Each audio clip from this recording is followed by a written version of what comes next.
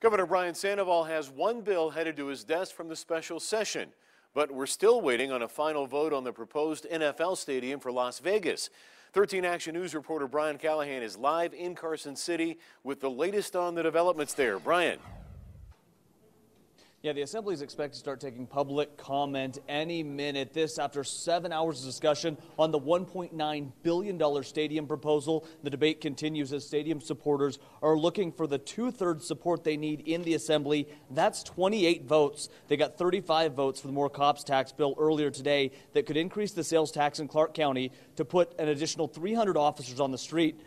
The Senate unanimously approved the deal just hours later. Sheriff Joe Lombardo must now convince Clark County commissioners to support the increase as well. I'm not counting votes. I'm not saying I have the votes. What I'm saying is the work continues. Now it's important for me to go to the county commissioners individually and talk to them about the details of the bill and then hopefully achieve their support also.